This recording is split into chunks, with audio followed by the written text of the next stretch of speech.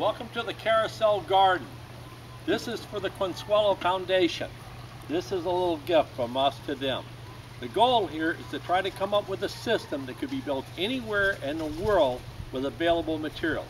This fish tank in the middle, the black tank, that could be a 55-gallon drum dug into the ground. As simple as that, and nothing but 5-gallon buckets are used everywhere else. The only fitting that's specially is the little through the hull fitting, a little $3 fitting that pops in and self-seals. Other than that, everything is generically available all over the world. This would be a planter here. Plants would be growing out of each of these buckets. These buckets flood and drain.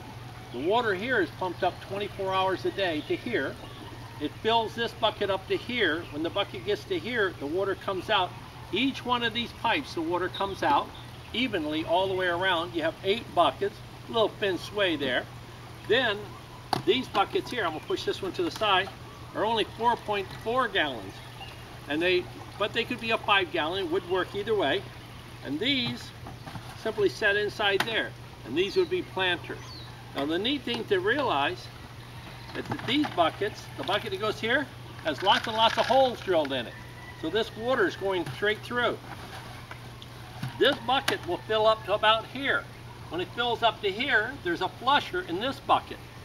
So if you watch it, the water comes up here, this bucket comes out, drips through, fills up these containers. When they get to this height, it flushes and drops the water back down to your fish tank. So it's a recycling system. So fish tank, pump up to here. This is a little spitter we put in here so we could have a planter and have plants up here growing. So you have 9 gardens here, fish tank in the middle. Super simple, everything readily available.